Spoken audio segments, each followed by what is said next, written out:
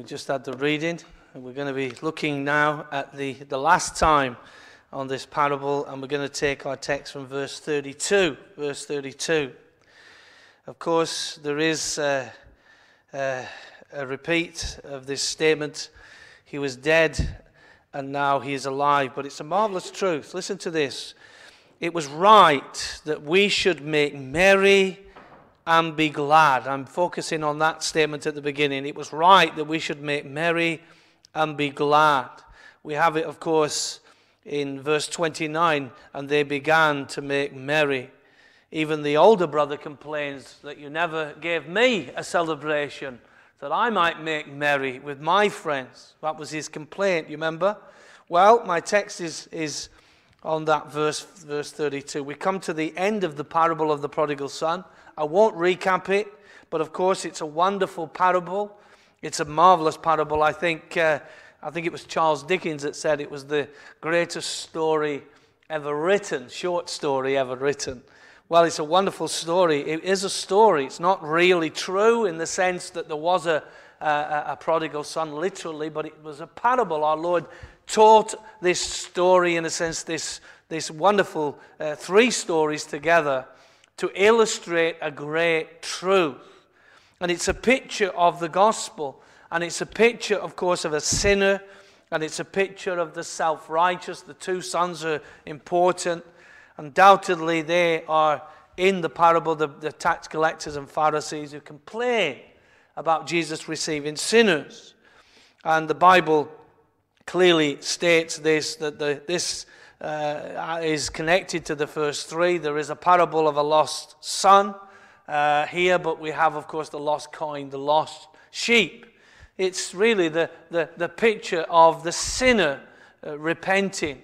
And you have in the end of the first two parables this joy in heaven over one sinner that repents. What you have in this parable, we said, is just the same but in deeper. Our Lord tells a bigger story to illustrate the same truth. Some people have called it the parable of the loving father. I disagreed with that. Remember at the beginning I said it's primarily about a lost son. Some remember, and I'll mention it again, some remember interpret this parable as, well, he was a believer. He's a backslider. I don't take it that way simply because the context demands that it's about sinners repenting and not about backsliders returning. Because he's a son, you're just making too much out of the story. He's telling a story to illustrate a truth. And the truth is sinners were repenting. Unbelievers were coming to Christ and repenting. And so it's a gospel picture, in my opinion. And I think you can make too much out of the parable. That's where truth can be pushed too far. And you end up making your doctrine based on the actual story, and you miss the point of the story. What is the point of the story? Well, it's the title of my message this morning, so we're ending with the theme. But I've been mentioning it all the way through. What is this parable about? Well, the parable is about God, remember it, rejoicing over every sinner that repents. That's the theme of this parable. God rejoicing over every sinner that repents. You have it at the end of the first parable, when there's this joy. Rejoice with me. The shepherd is so pleased he's found the lost sheep. The woman has found the lost coin. Rejoice with me. And then Jesus ends it with this joy in heaven over one sinner that repents. And then this great parable where the Father is calling a celebration to rejoice. Now look at how it ends. It says, it was right that we should make merry and be glad. For your brother was dead and is alive again, was lost and is found. Now I would suggest this is the main lesson of the parable. Now let's see how it ends then. Let's bring it to a conclusion. Notice the way the Father speaks then. Notice the way he speaks in this parable. Look at the language he uses. It was right. That's what jumps off the page to me. It was right. It's right. You see the point? Well, I'll remind you, I don't want to recap too much, but this was the great problem with the Pharisees, the self-righteous, with the elder brother in the story. He was saying what? It is not right. It is not right that these sinners can get to go to heaven and they've lived so badly. It's wrong. It's not right that you are giving this to this brother. Well, he doesn't even call him this son of yours. It's not right. He's wasted your inheritance with prostitutes, and you do this for him. It isn't right. And yet God says it is right. And that's the important thing to see. It is right. It is right that we should celebrate, that we should make merry and be glad. Now, we've already seen the reason, so I don't want to go into that this morning. Your brother was dead. We had a message on that. Your brother was dead. And what that meant, and is alive again, he was lost, and now he is found. That's an awesome truth. It stands alone. But we're not looking at that. We're looking at the first element where he ends this parable with this rejoicing. It is right that we should rejoice.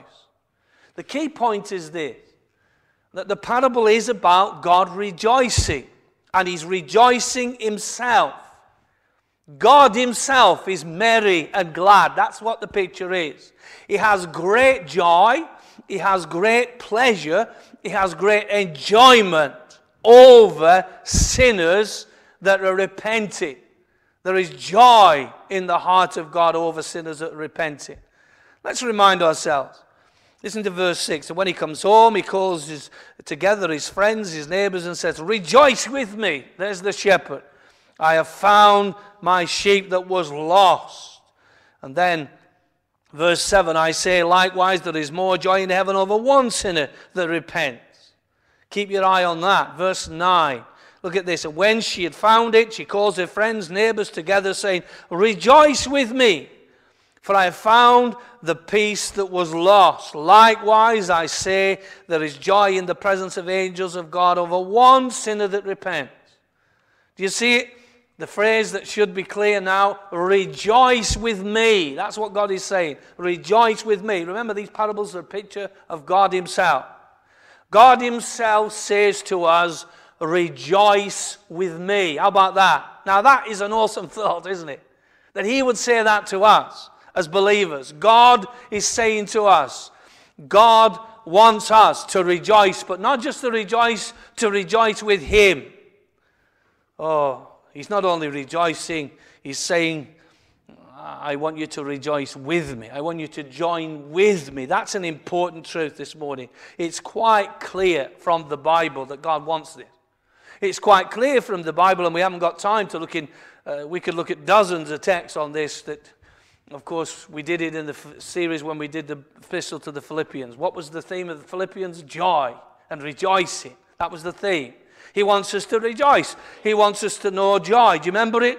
What was that phrase in Philippians that stands out? Rejoice in the Lord always. Always. Rejoice in the Lord always. Again, I'll keep on repeating it all the way through. Rejoice. You notice the phrase, rejoice, but rejoice with a specific mention of the Lord. Rejoice in him. In Nehemiah chapter 8, verse 10, when he calls them in revival not to weep or be sad, but to rejoice, he said, "The joy of the Lord is your strength." It's not a time for being miserable. It's a time for rejoicing. There are times when we should humble ourselves and pray and mourn and fast and weep. James tells us that. The Old and New Testament tell us. But the majority tell us to be rejoicing in the gospel.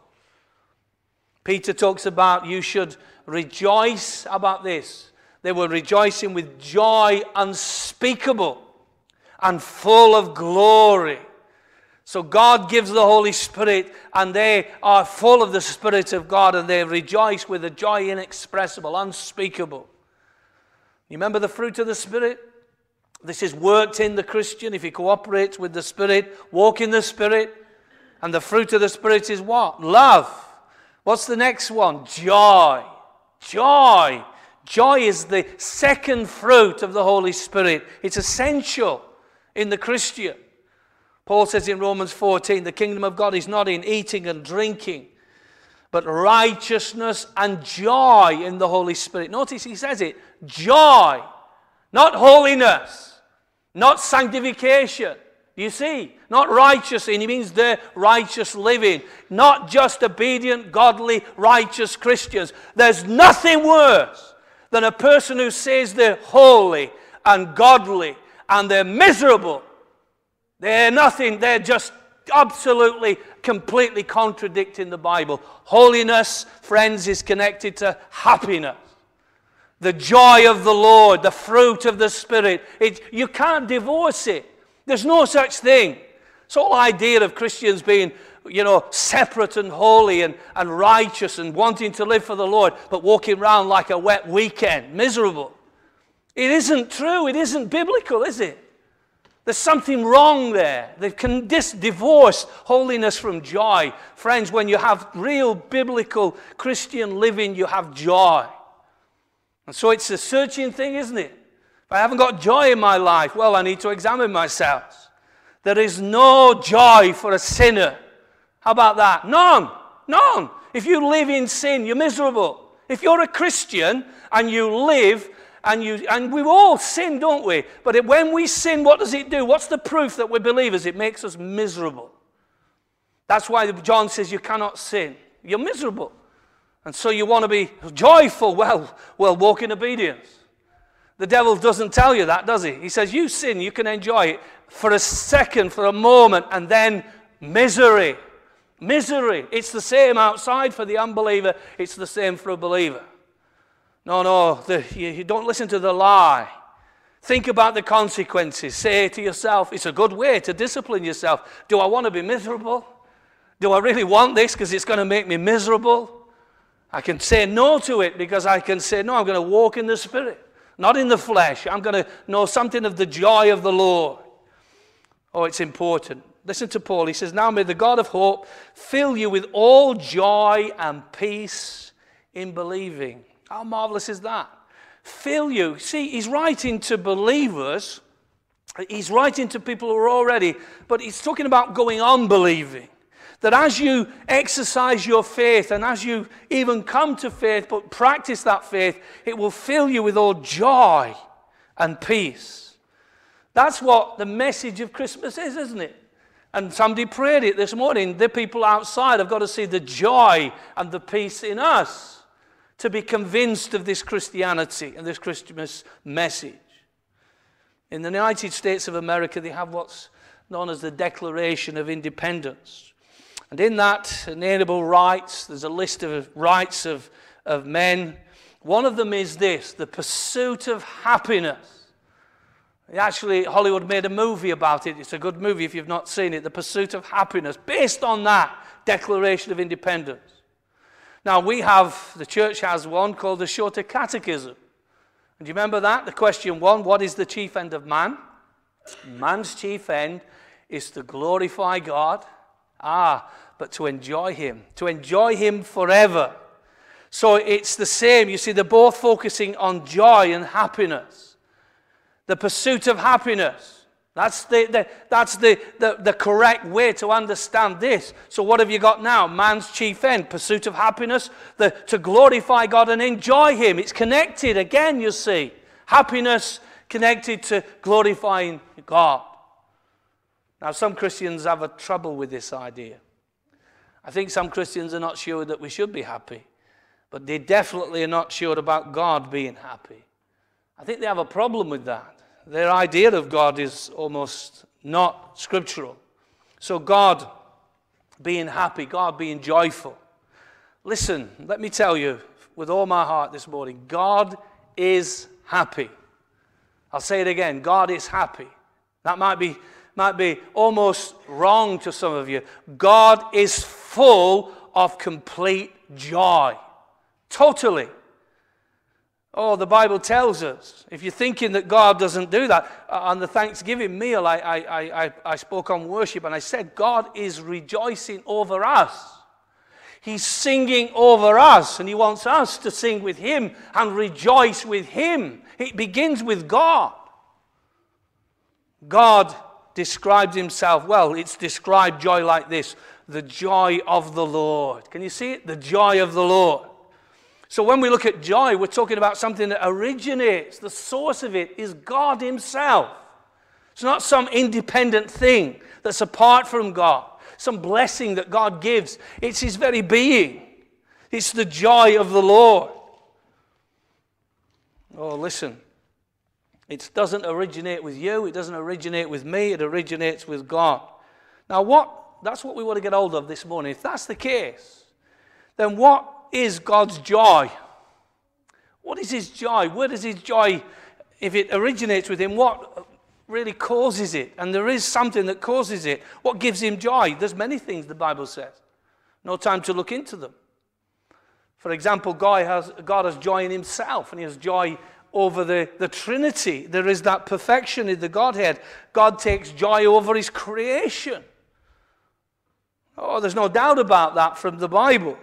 But I suggest, according to Scripture, the thing that gives God the greatest joy is in the salvation of sinners. The great theologian Jonathan Edwards, he wrote about God's joy, and he wrote about God's glory. And he said that God's joy is connected to God's glory. It's just the same as we've said with us, and our happiness. But it's God's now. So God's joy is connected to God's glory. God rejoices, in other words, he said, when he is glorified. Can you follow him? Don't let me give you too much heavy theology. Let's keep it simple. Jonathan Edwards was a great theologian. But listen, God rejoices, he said. God rejoices when he is glorified. He finds infinite joy, he said, in his own glory and himself being glorified. So God's greatest, of course, God's joy is greatest. This is the logic of Jonathan Edwards. God's joy is greatest when his glory is greatest, or when he is most glorified. The more he is glorified, the greater his joy, if you follow him. So in conclusion, he argues like this: the work of redemption is the thing that brings God the greatest glory. Do you remember Jesus before he went to the cross? Father, the hour has come. This is it. Glorify your name. Glorify your Son, the co-equal eternal Son of God. Glorify me together with you in that prayer. Therefore, if you follow that redemption and salvation brings God the greatest glory, it obviously is the thing that brings him the greatest joy. Do you understand what Edwards is saying? And it's the Bible that's saying it. God's glory is connected to that wonderful joy that he has. His joy is a result of his glory, and God's greatest glory is seen in the salvation of sinners. And so it must bring him great joy. Now, I would go further with this, and I totally agree with Jonathan Edwards. He goes even further. He says God's number one end, and we must get this, his number one end in salvation. This may offend some of you, but it is biblical, in my opinion. He's totally 100% right. God's number one end in salvation is his own happiness and joy. Do you get that? His number one purpose is his own happiness and joy. Does that offend you? Why is that the case? Because his number one purpose is his own glory and to be glorified. And it results in his joy. And so he's got this purpose. His own joy is wrapped up in this. Now, do you realize what all this means?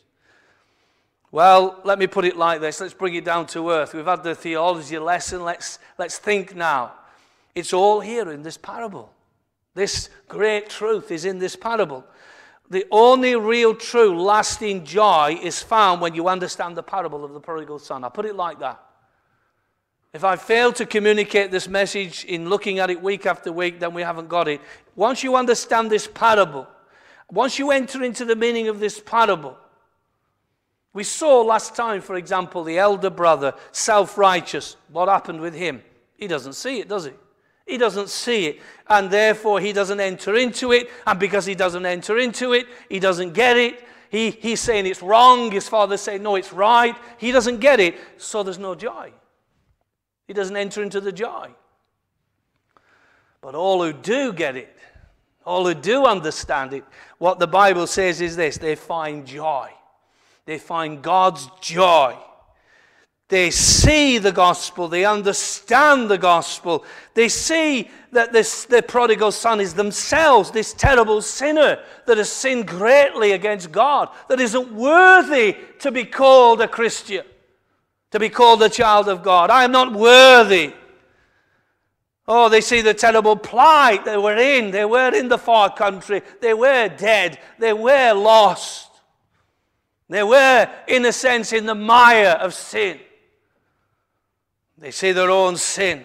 They see also, and it magnifies it, doesn't it, the great love that God has for them. And God's great plan to save them. They can say with Charles Wesley, amazing love. How can it be that thou, my God, should die for me? Or another one, I stand amazed in the presence of Jesus the Nazarene, and I wonder and I marvel how he could love me, a sinner condemned unclean. How marvelous, how wonderful is my Savior's love to me. Let me ask you this morning, have you said that? Have you seen that? Have you repented of your sin? Have you returned to God through Jesus Christ? Have you believed upon the Savior?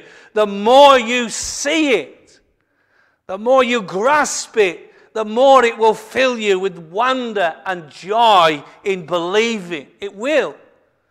You will enter into what the Bible calls the joy of the Lord. The joy that God has for your salvation and for the salvation of all sinners. And it's the key to the gospel, the key to Christianity. It really is the key, the golden key. It's knowing this joy. So many don't see it. So many don't enter into it, therefore. So many don't know anything about God's joy. They read this parable and it just goes straight over their head. They don't see it when he says, rejoice with me. I found that which was lost. Rejoice with me. I found that which was lost. He tells us there is joy in the presence of God and of the angels. There is joy in heaven over one sinner that repents. Look at verse 22. And the father said to the servant, bring out the best robe. I won't recap the message, and put it on him, and a ring upon his hand and sandals on his feet. And bring the fatted calf here and kill it. And let's eat and be merry, for this son was dead. This son, my son, was dead and is alive again, was lost and is found. There's the ultimate cause repeated in our text. It's right. You see it? It's right that we should be merry. We should make merry. We should rejoice and be glad, because he was dead and now he's alive again. He was lost and now he's found. That's how it ends, and that's how it begins, and that's the message. God rejoicing over the repentance of every sinner that repents, to truly returning to him. It causes God great joy. Heaven rejoices, he says. Angels rejoice, and God himself rejoices. And it's God's greatest joy found in the salvation of repentant sinners. Did you notice at the end of the first two parables, and it's focused really on this parable as well, that he uses the exact word, he says, over one sinner. Did you notice that? One sinner. There's no doctrine of revival here, is there? Oh, hundreds of sinners, marvelous, thousands of sinners, tens of thousands of sinners. No, just one. One is enough to cause God ecstatic, overwhelming joy over one sinner that repents. God is interested in individual souls of men. And it is God's joy, in his own joy, that he's talking about here. It's right, it's perfectly right that we rejoice and make merry and are glad. And I love the phrase where he says, rejoice with me. Rejoice with me. The joy of the Lord, the joy that God has over one sinner, over every sinner that repents. Literally, God rejoicing in himself over sinners that repent. Now remember, we saw with the elder brother, what did we see? Well, we saw that the father was pleading with him. He was literally begging him to come in. God pleading with men to repent. And I mentioned Ezekiel. The picture there is in Ezekiel. Why am I mentioning that now? Well, what did he say? I have no pleasure in the death of a sinner, in the death of the wicked. I have no pleasure. I don't get any pleasure out of that. I don't get any pleasure in people being lost. Gives God no pleasure to see sinners condemned and lost. He's moved with compassion. He's longing for them to return. We've seen that in this parable. He aches over them. He lets them go, but he loves them. And he longs for them to return. And he's weeping. And when they return, oh, the joy. Unspeakable. Inexpressible. He falls upon his neck and he says, rejoice with me. This son was lost and was dead, and now he's alive and he's found. Oh, it's marvelous. He has no pleasure in the death of a sinner, but he does have the opposite, great pleasure in the salvation of a sinner. God's pleasure, God's delight, God's joy when that sinner repents and is saved. Nowhere is that truth more supremely illustrated in the life of our Lord himself. Not only his compassion, but in the very declarations about him in Scripture. You remember Hebrews 12, verse 2? He's described in Hebrews 1 as the express image of his person, the brightness of God's glory. He is God manifest in the flesh. But what does it say in 2? It says, look at Jesus, consider this, Jesus, he says, who for the joy set before him endured the cross, despising the shame. And you've got to ask that question, what was the joy that was set before him? What was the thing that motivated him to go and suffer and die? What was that joy that brought him into this world? Remember, it was joy. The joy that brought him into this world. Not just the love, the joy. The joy that was set before him, he endured the cross. Listen, what is the joy set before him? I'll tell you what it is. It's sinners who are repented and in heaven, who are saved. He saw them. He saw them believed. He saw them ransomed. He saw them restored. He saw them glorified. He saw it was the very motivation and the joy that he would have over all sinners repenting and saved and salvation completed. Redemption. It was the number one purpose, his own purpose, his joy. Because he loves us. And the Bible says he loves us with an everlasting love. And his plan was to come and to save sinners. And that plan was motivated by his joy. Let me give you a verse to show you. I'll give you 2. John 15, first of all. It's page 571. John 15, verse 9. Our Lord unfolds the counsels of eternity in John 15, 16, 17. We get a kind of glimpse back to the fact that salvation didn't begin actually in Genesis 3, but it began before the world began. That in Jeremiah it's revealed, I loved you with an everlasting love. This joy's been there right from eternity. Listen to John 15 and verse 9. As the Father has loved me, I also have loved you. Abide in my love. What is he saying here?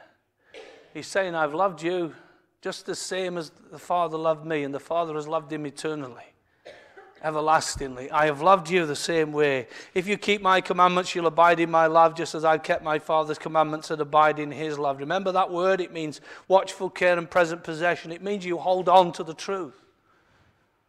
Obedience is not even in question. You really wouldn't. It's inconceivable. You love and obey and long to be better Christians. You keep hold of it. You don't let go of it. You can't be obedience the same as Christ. His was perfect. Yours isn't perfect. But he says, as I obeyed, what he meant, the Greek word is hold fast. If you hold fast to my word, never let go of it, you're a believer. You're in my love.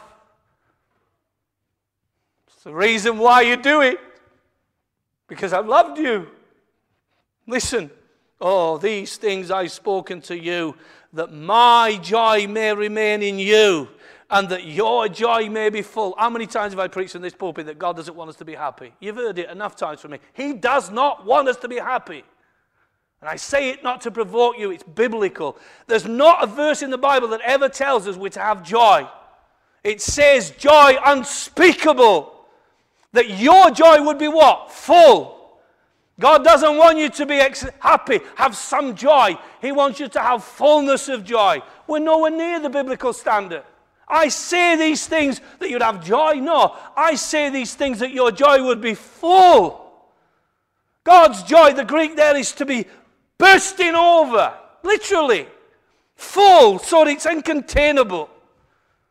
That's what you need to pray for, because according to the Bible, God's people are to be full of joy. Rejoicing with God in this way. God doesn't have some joy, a part of joy. He doesn't give us a portion. He says, I don't want you to be happy. I want you to be ecstatic. I don't want you to have joy. I want your joy to be full. Every verse in the Bible that says a Christian's to have joy, it's always a great amount of joy. It's always full. And listen to John 17 quickly. John 17 and verse 13. Listen to this. But now I come to you, he's praying the great high priestly prayer. These things I speak in the world, that they may have my joy fulfilled in themselves. Isn't that a marvelous truth? Do you see what he's saying there? It's an incredible verse. We could just stop and not rush on and just meditate on that verse. Jesus wants us to have his joy. And his joy is full. Okay? And his joy was in us and in the gospel, in our salvation. And that he loved us in this way. We are his joy. God delights in us. Do you know that? He delights over us. It's marvelous. Well, look at what he says here. It's staggering. It's absolutely incredible, verse 13. Oh, listen, I speak in the world these things that they may have my joy fulfilled in themselves. And we already know what his joy is.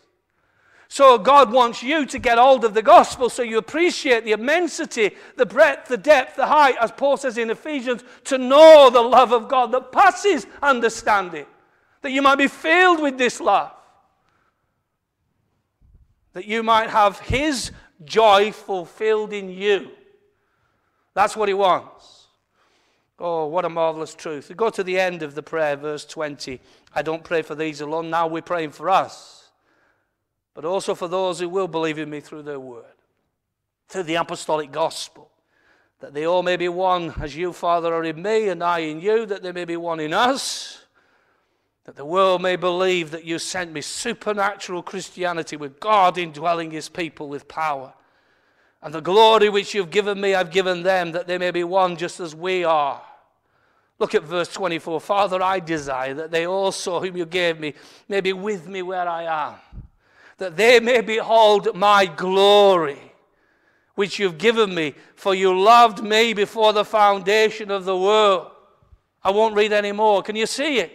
He wants sinners to be saved. His joy is tied up with their salvation. And his joy, he wants us to enjoy his joy and join with him, rejoice with him. And the great joy that's set before him is that day when we will be with him in glory. And his joy will be complete. You see what it says in Jude? We always end our Sundays like this. Now unto him who is able to keep us from falling and present us faultless before the presence of his glory. With what? With exceeding joy. He's going to do it with great joy. Now that's the Lord's joy. His joy. Not my joy. His joy. He wants his joy fulfilled in me and you. He wants his joy to be in us. So when you look at the cross and when you look at the gospel, you only think of God's suffering for us. Yes. The agony. Oh, when you think of that, friends, it's awesome. The whole Godhead suffered. God so loved the world, he gave his only begotten Son, the Father's pain, the Father's agony. We'd sung it. He spared not his own Son, says Romans 8:32. He delivered him up. Or Paul in Galatians says, he loved me, thinking of Christ. He loved me, he gave himself for me. The majesty, the glory of the cross, of God's great plan to save a sinner like me and you. It's so amazing, it's so glorious that he perfectly nails it on the head when he says, it is right. It's right that we should rejoice. It's right, says God, that we should make merry and be glad. It is in the end, as Jonathan Edwards rightly said, it's the number one end of God's plan of salvation. And that was the joy set before him, his joy, his own joy and happiness in the salvation of sinners. It's true. Let me tell you, it's true. God is rejoicing over every sinner that repents. It's all there in the parable. Go back and read it. And so we need to close this parable again with the question. We need to imply it. Let me ask you to search your own heart this morning for these answers to these questions.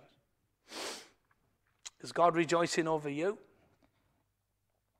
Is God rejoicing over you?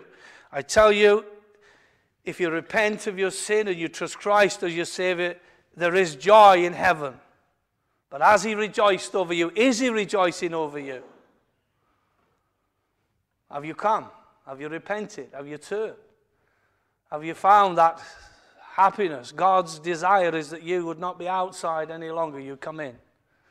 That you'd not be far away. You come in. You come near. You come back to Him. You return. Repentance, remember, means turning back to God and turning from sin. You need Him. You need the Savior.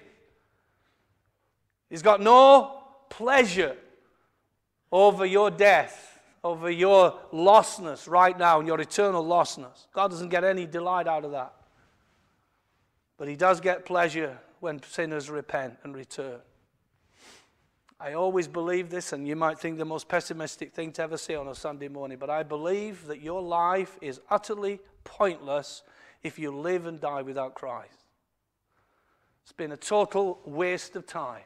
I don't care if you're the richest person on earth. I don't care if you're the most successful person. I don't care what you do. If you don't find Christ as your Savior, it's all been a waste of time. But if you come and you repent and you find Him, you'll find the greatest truth, the Bible says, is redemption, salvation, the thing that will bring heaven great joy. And I do believe the Lord is looking in your direction and looking in many people's direction at this time of the year, longing that they would come and return to Him. And I do believe you've got to answer that question in your own heart. Is God rejoicing over you? But let me speak to you Christians. You're going to come to this table now. Let me put it like this. This text is for you. Are you rejoicing with God? Rejoice with me. It is right that we rejoice. It is necessary that we rejoice. Or do you need to pray with David? Restore unto me, Lord, the joy of thy salvation. The number one end of salvation is happiness and joy in God. It really is. Then if that is the case, then you and I should live for this gospel and live for this salvation of sinners. Because that is the chief end of man, and that is the chief end of God. His glory and His happiness are linked to the gospel. Isn't that what the angels pronounced at His birth? Isn't that what they said? Let me remind you what they said. Oh, it's a tremendous truth. Now they were in the same country shepherds, keeping their flocks, and behold, the angel of the Lord stood before them, and the glory of the Lord shone around them. And they were greatly afraid, and this is the message. And the angel said to them, do not be afraid, for behold, I bring you good tidings of what? Of great joy. Great joy, which will be for all people. Isn't that marvelous? For there is born to you this day in the city of David a Savior. There's the great joy, who is Christ the Lord. Glory to God in the highest. Let's sing it this morning with joy in our hearts as we come to this table. Because as we end this parable, the chief end of man is to glorify God and enjoy Him forever. So this gospel brings God the greatest glory. It obviously brings Him the most joy. May God give it to our souls. Let us pray. Lord, thank You for Your word this morning. We've looked at a lot of text, Lord. We just pray now Your blessing upon us. We ask, Lord, that You would be with us as we celebrate this glorious, glorious gospel around this table. For Your name's sake we ask it. Amen. We're going to sing Hark the Herald Angels.